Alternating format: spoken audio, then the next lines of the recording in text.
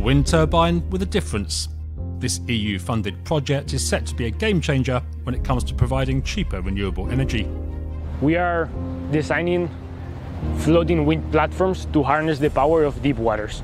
Traditional fixed offshore wind is limited to water depths up to 60 meters. However, the best resource is in deeper waters, and therefore we have to develop cost-effective floating wind solutions.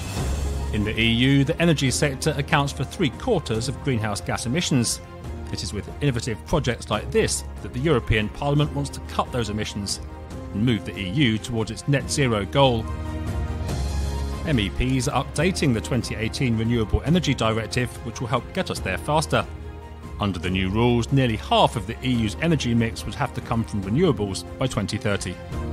We have new instruments and we have a 45% target for renewable energy, which is much higher than the Commission's proposal. Technology is moving fast, with wave, tidal and other groundbreaking projects rapidly coming on stream. Parliament wants countries across the EU to promote innovation and ensure energy transition projects benefit from fast-track planning procedures. Sufficient financial support for the sector, alongside efficient regulation, will ensure that the renewables market is not only competitive but fair. Clean hydrogen and other renewable fuels like biofuels and e-fuels should also be part of the mix.